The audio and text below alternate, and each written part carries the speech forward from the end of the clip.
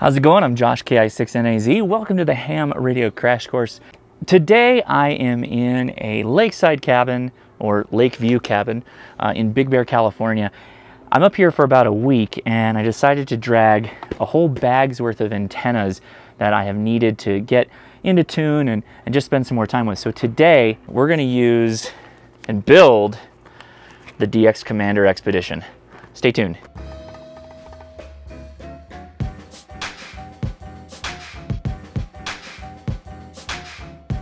Looking at the very well-written instructions that Callum has put together, looks like the first thing I'm going to need to do is cut the antenna wires to the length that they need to be for the different bands that I'm going to be operating on. I will be cutting my DXCommander for 40, 20, and 17 meters. Being that I'm cutting this for 40, I'll likely pull out a bit of the 15-meter band as well, so it'll give me pretty good coverage. The Expedition has 3 primary antenna holes or antenna mount points, and there is an additional mount point that you could add a 4th radial to. I'll go ahead and build the 3 now, and then I'll consider in the future adding another element to it to get another band. I left my label maker at home, and so I'll be cutting off strips of Leuco tape, and I'll use that on the elements to get an idea of what band I'm on. All right, so goal 1, here's our antenna wire. Here's 100-foot tape. We need to stretch this out. Ooh, this is nice wire. This is the first time I'm actually touching this wire. It's been in a package for a little while. Callum, good stuff, man. Oop, don't do it. Don't do it. No, I'm already getting knotted up here. Come on now, buddy. How did I get to this point? What happened here? Why? Oh, how is this done? How is this looped? Oh my God. Let me go ahead and get this sorted out. I'll be back with you shortly. All right, so the good news is this wire, the coating is really, really nice. So I'm just gonna redo that whole thing again. So I got the measurements on my phone, took a little picture after I did the conversions. So we're going to be at about 36 feet, 9 inches. 32, 35, 36, and 9 inches. Whew, we just made our first cut. That's the scariest part about an antenna build, that first cut. Really make sure you're measuring properly before you cut. And as I mentioned, just so I don't forget, little piece of tape. Be best if you used a label maker for this that says 40 on it. Now I'm going to go ahead and rinse and repeat, cutting the rest of the elements. Remember, we're only doing 3 for the Expedition, so we're going to do 20 next, and then 17. Okay, 20 meters, 15 feet, 10 inches. Whoop, we passed it. Passed it by a lot. Okay, with the wire elements cut, 3 bands, remember 40, 20, 17, and we get 15 off of the 40-meter element. We're now going to need 20 11-foot and about 6 inches of radial wire. So we're going to cut up 20 11-foot 6-inch wires, and those will be bundled in 5 bundles of 4 elements. Let's get to cutting. What do you say I just use this split for all the others? Would that be so wrong? I don't know. I think maybe in this case I'll be all right. It is a radial wire, right? Comment in the chat if you're freaking out I'm doing this. So let's see. How'd I do? It's pretty close. There's 3.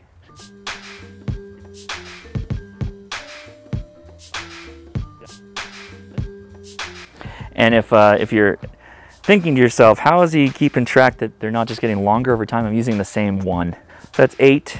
And we got a bit of spare wire, so I'll hang on to that just in case. All right, let's snip up the rest. And I'll go ahead and remind everybody, a 100-foot tape, really good thing to have. In fact, even going a little bit beyond that if you want to go with some longer stuff, but this will generally get you through 40, no problem. 80 meters, generally okay as long as you're doing, like, you know, quarter wave, verticals, dipole, stuff like that. So 100-foot tape. If you get metric on here too, probably a good idea. So we're now at the phase where we're going to test fit or test set up the mast before assembling the elements. Now there's a part of the instructions that I didn't fully understand what Callum was going with it. Basically, he was saying to test fit the guy lines, but I don't know how that's possible without attaching the guy plate first. So I think what I'm going to do, I'm going to pull up the mast, I'm going to put the guy plate on, and I'm going to test fit where I'm going to place the antenna with the tent stakes that I brought with me. I hope that's right. I'll show you what I'm about to do. Oh yeah, this is a big pole, man. Jeez. Wow. That's a whippy thing. All right, let's lay it down now. So the guy plate sits down about right here. These are the holes for the guy plates, the bigger holes. I believe I need to stake out my area, slide this into place, and then do like a taut line hitch, you know, with some decent space. We'll try that. I think that's all right. What's that? Watch out for this pole, okay? Don't step on it. Turn the back of my Xterra here into a makeshift workbench. We're gonna go ahead and bundle the radials now. So, looking at these fork connectors, you need maybe quarter inch or so stripped off.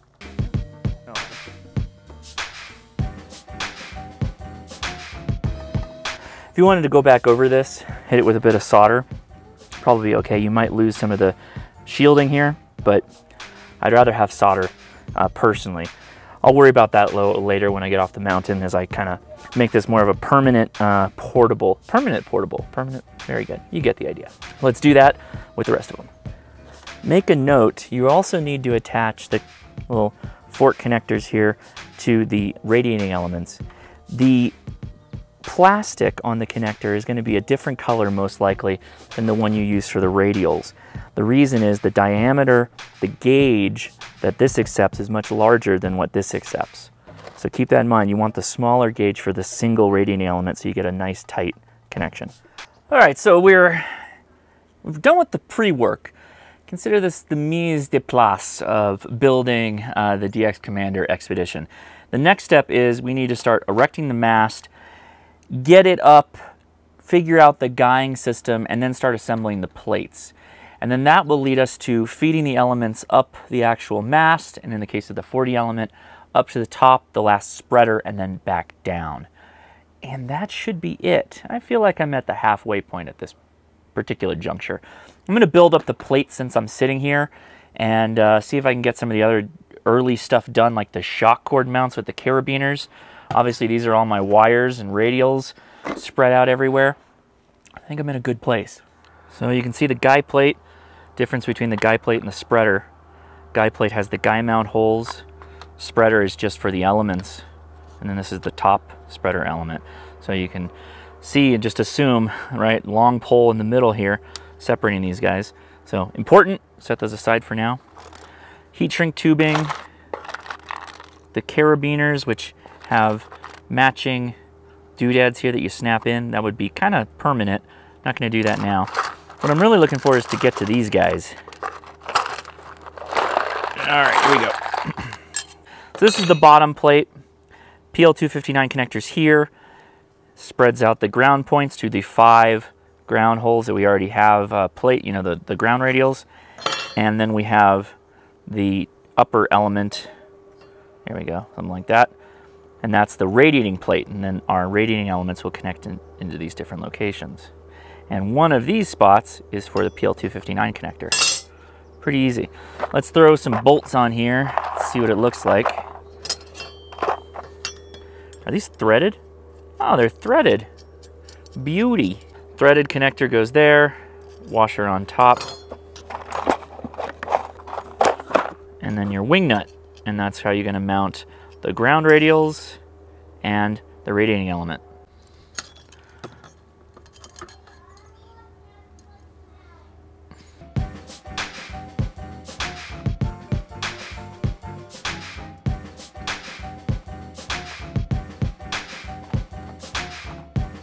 I'll go ahead and place the radiating line now here too, or the connection for the antenna.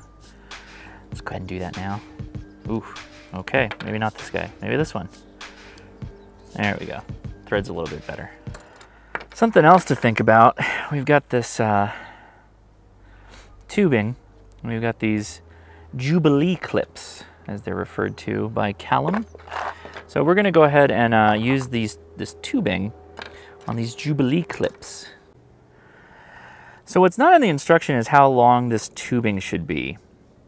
But from looking at this and the diameter of what we're going to be connecting to, it's probably better to err on the shorter side because you don't want to waste the tubing. So I'm guessing about that much is going to be fine. So I'll snip it right here, feed it around, and then that extra slide piece will go back in. You know, I'm going to back it off a little bit. And I don't have the right tool for the job. So the old trusty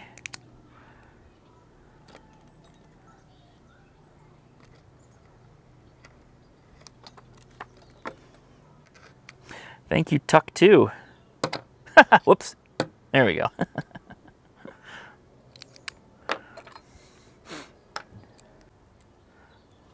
Yeah, let's err on the side of less on this one. Let's see how we do. And remember, when installing these, don't over tighten. Don't over tighten them on the mast. You will break it.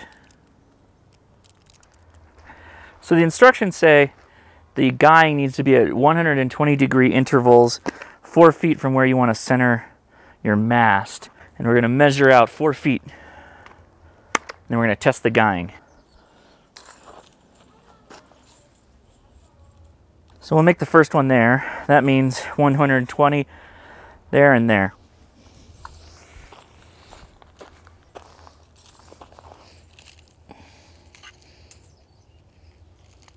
And the last one, I'll call it about right here.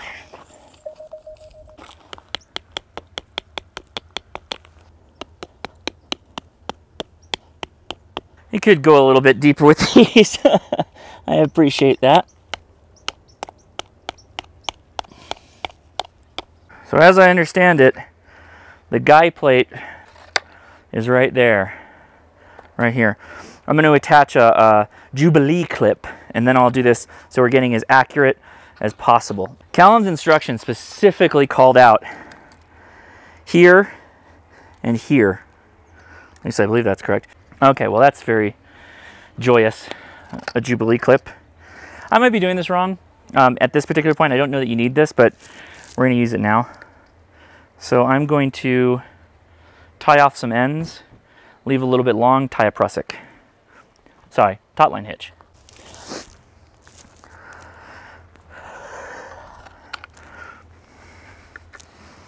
Okay, guy holes are the big holes. Take it here. Come back about that far, make a cut. Who knows how to tie a taut line hitch? Probably close the blade. Seems like a good idea. 2 guy lines cannot stand. 2 guy lines can stand, 1 cannot, so we'll lay him down for a second. All right, last one.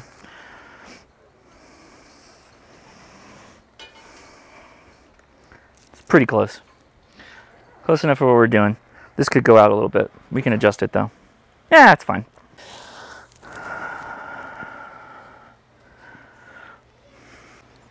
I may need the rest of this for one of the elements, so hang on to that as well. Close enough. It's fine. It's fine. This one's a little long, a little too long. Hang on to the extra bit. Okay, so you got the guy plate pretty much sorted out. The next thing you got to do is start attaching the radial plates and the elements piece to it, and then attaching Jubilee clips in the bottom and then one up towards the top. Let's start doing that right now. So an ingenious aspect of this build is that the bottom cap is actually where the radiating plate mounts. So top cap on, twist off the bottom cap, keep it clean. Make sure it stays clean. Here's your radial plate. Goes on top. Now, the instructions say, instead of going on top and immediately start tightening it, twist counterclockwise until it kind of seats like that. and then tighten it down. Not too tight. Okay, so we have radial elements plate on the bottom. We're going to slide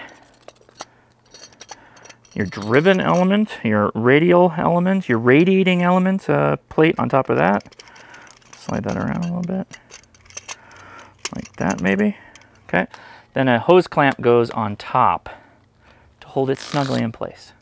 Now if you want to, you can feed up the... So I went ahead and I attached the PL259 driven element or driven component onto the radiating part. And so now it's just really a matter of extending this and feeding the wires through. Instructions say you should put a hose clamp on the second one because a lot of weight gets stored here.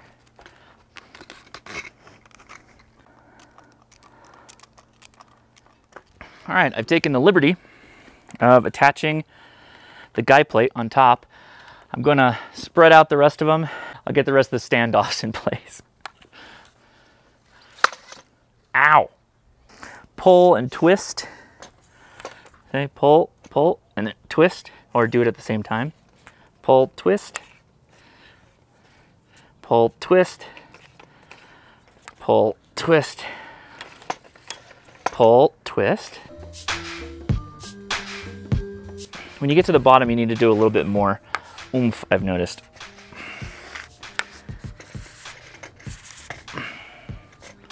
Good. All right. Where is it? Oh, there it is. There's the first stop. First one. And done. Something like that. Okay. It's time to string the elements. I'm going to start out easy with 17. At least I hope it's easy. So I'm going to go to the base plate here and I'm going to screw this in. All right, get the end of the element. Now it's time to feed it up.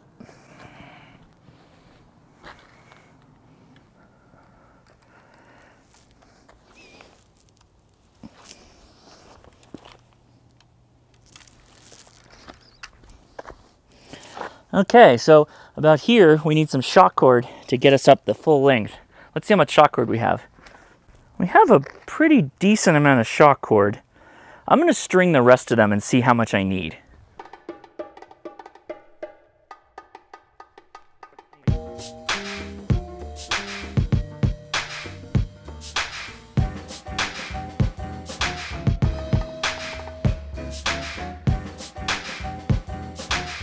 The top of our mast here needs to use these tubes to feed the 40 up over the top and then back down. And that's what I'm going to do right now, and I'll show you what it looks like when I get it all tightened up. I can only imagine how big the nebula is going to be in person. Crazy big. So you feed the tube through the bottom two, what I'm calling the bottom two. Take up the slack, and I'm assuming you got to take this down a bit. And then up here at the top, at the 6 meter, oh yeah, that's going to be a real tight fit. Okay, I get it. I get it now. Also, the instruction recommends helically winding the element. So I'm going to do that right now. Okay, with that whole business out of the way, I'm very confident we have enough shock cord. So I'm gonna go ahead and do a little knot here.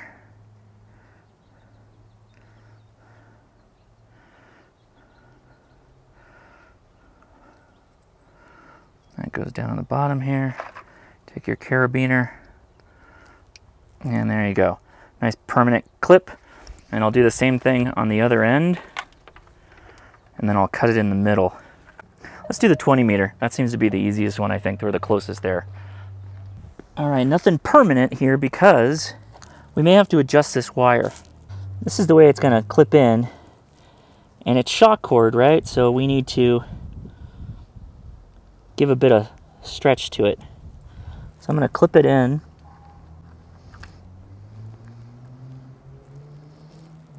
Okay. Pull it pretty tight. I'm guessing maybe about right there. Well, no, because I got to fold this over with the tape. So let's do that. Something like that, and we'll tape it.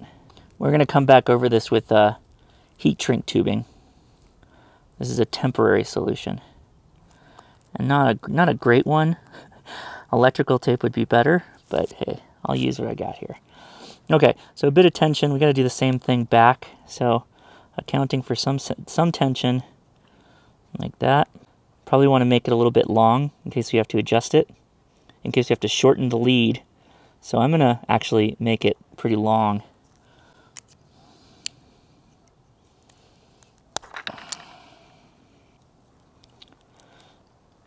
It could be tighter, but we'll sort that out after the tuning. Similar thing for 17. We're going to clip. Plenty of extra shock cord in case we need it. I hope we don't. Remember, I cut the radiating elements a little long. So again, we're going to take a loop here. Again, we'll kind of cut it long.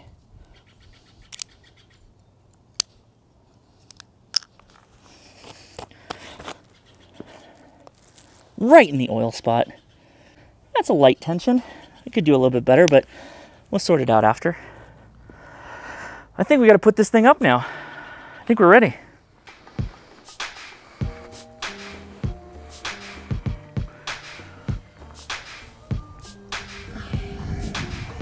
Whoop! Calm down now.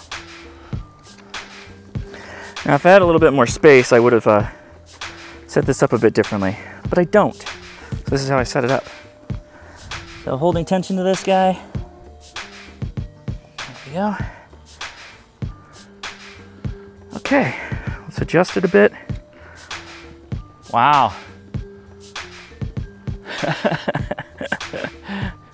You know, that might just work. That might just work. Guide out, up the mast. All the radiating elements. And 40 looks like it got loose. I'm not happy about that. It looks like it's way loose. What happened? We can adjust that easy enough. Let's do an initial tune, or let's check it on the analyzer and see what happens. Oh, I love it. This is awesome. This is cool. A little bit of a sway, but I'm assuming that's my installation. The results are in. Whoa, I'm in a shadow, aren't I? Let's do this the other way. Different shot. Well, the results are in. Fantastic. Everything's a bit long. The only band that's short is the 20, but there's about an inch or so of wire that I can feed back up that I used for the folded over sticky temporary thing. I feel like I can get that way back down into the lower end of the single sideband portion of the band. But we're talking about everything is below like 1.2 to 1 except for 15. Fantastic. I'm going to get on 20 right now and see what it sounds like on the air. Let's check it out. Kilo India 6, November Alpha Zulu. Come with you. That station tried to check in. Come back with your call sign slowly and phonetically. Yeah, Kilo India 6, November Alpha Zulu.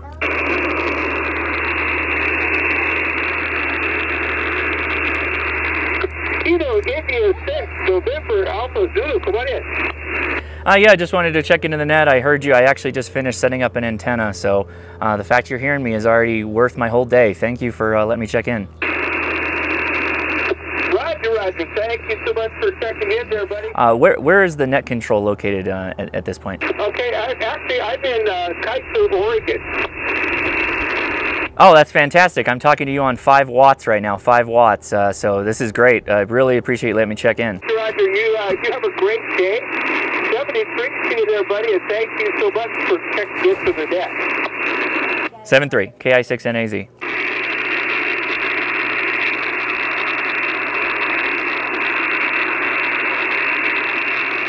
Wow. Oregon. 5 watts. Okay, so what do I have to say about the DXCommander? Obviously, this is very much a build video because this is a kit in that you get all the parts to make the antenna, but you're going to have to walk through making the antenna. Callum has done a lot of the work of co-locating high-quality material for you to build this antenna, and you do get a very good antenna once you complete it, but you do have to build it. And hopefully I walk through the steps in the way that logically made sense to me after reading the instructions and how to do it. It's very straightforward, but it is a process that you must follow. So it's a lot of the how-to build, and then here at the end is the review. This is a great antenna. If you have the money to spend on this, which is not very expensive, I highly recommend it. There is only one single caveat I will give to this entire kit. The Expedition, which I reviewed today, is a Expedition antenna, meaning it's a temporary antenna.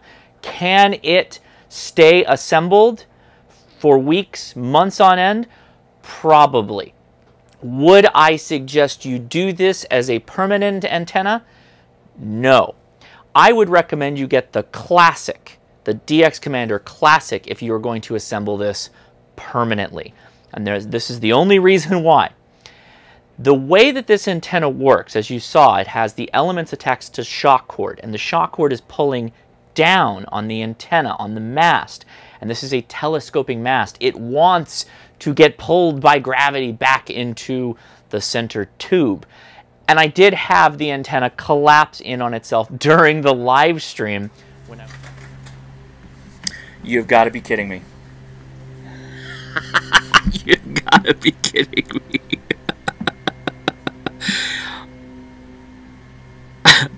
The noise that I just heard was the DXCommander pole sliding into itself.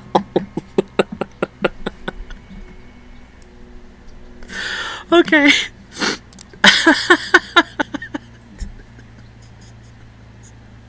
So I'm going to have to fix that live when we get to it.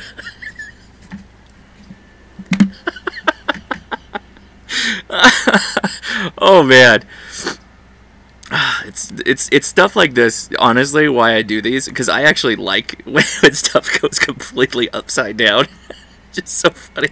When I was doing a live test of the antenna's fine, the mast is fine, but keep in mind the Expedition is a temporary setup antenna. The Classic comes with more Jubilee clips, and that means you'll be able to attach them right at the mount point where the two telescoping ends go into the other one. You attach the Jubilee clip, you'll have much less situations where the mast will collapse on itself. Not a complaint about the Expedition, it is a portable antenna.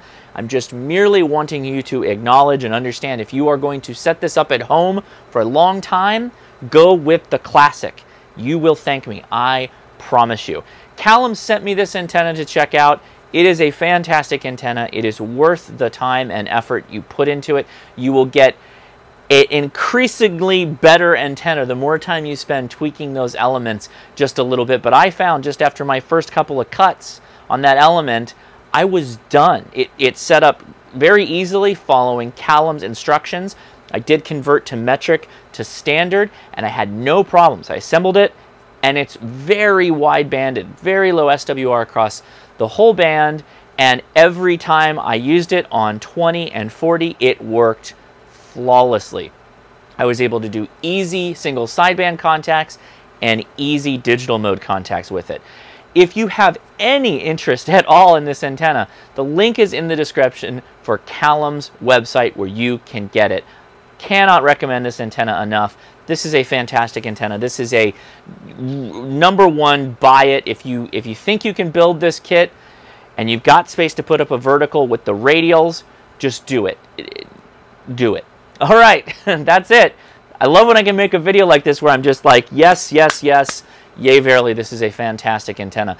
Great job, Callum, over at the DXCommander. Not just a great manufacturer of antenna kits, also a really good YouTuber. You should check him out in his videos. He does really great work. Okay, I'm Josh, KI6NAZ. You tell me how you think I did on this video. Post in the comments below, and I'll talk to you later.